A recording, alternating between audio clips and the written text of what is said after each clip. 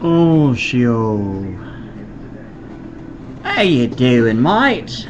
How'd you like to hear about some good old juicy bugs?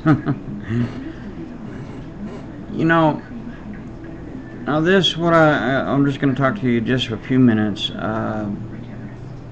Basically, this is about food in the wild. Okay.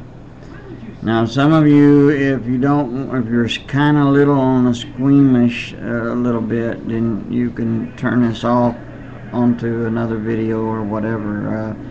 Because I'm just going to talk a little bit about food in the wild, just for a few minutes. And anyway, now the thing is, let me ask you, how many of you have ate grasshoppers or crickets? Maybe a couple out there. Okay. Well, see, the thing is, did you know, alright, and I'm talking to you brothers who are in Christ, alright, now did you know that in the Bible that is also considered healthy? It's a food that is kosher. That's locusts, or we call them grasshoppers.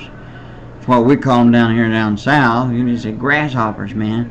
And crickets. And there's a few other bugs in there to boot. But I want to focus on those two, okay?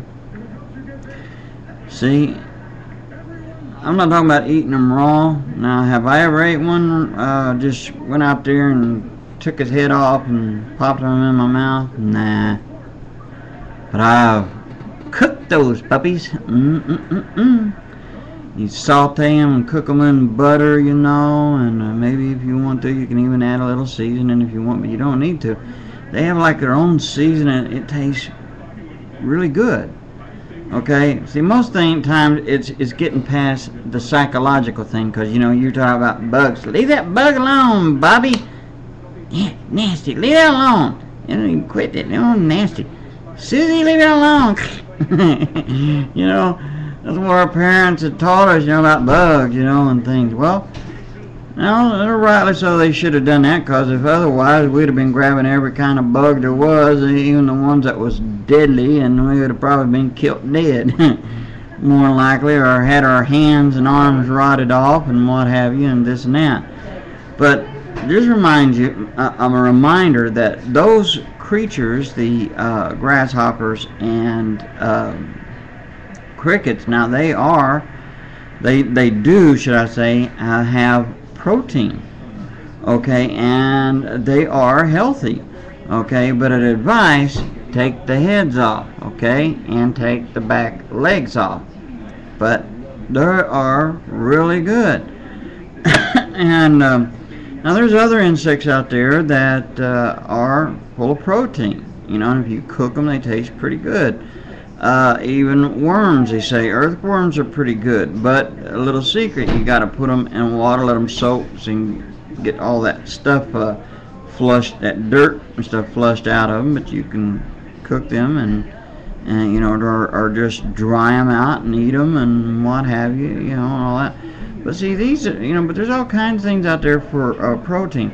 So now this is something to remember if you're ever out in the wilderness and you're hard put for food, is you got to get past the thinking part where, like, ooh, nasty, no, man, it creeps me out.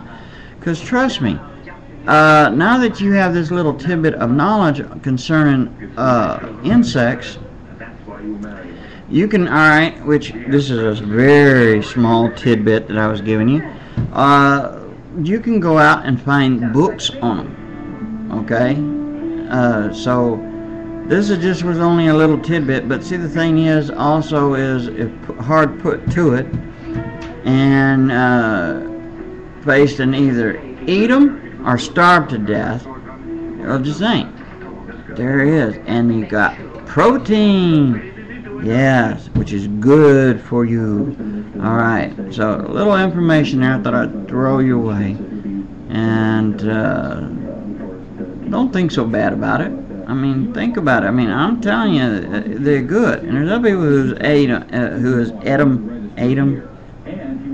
has eaten them, and can tell you that they're pretty good. And you can also, little FYI, you can take them and you can fry them up, and you can grind them, you know, into a powder. Okay, you grind them up into a powder, and you can use them for a seasoning. I'm not joking. You can use it for a seasoning on your soups, whatever, meals or whatever you want to eat. You know, it's good. So, okay, little FYI there, FYI there for you. And think about it. So, and remember one thing.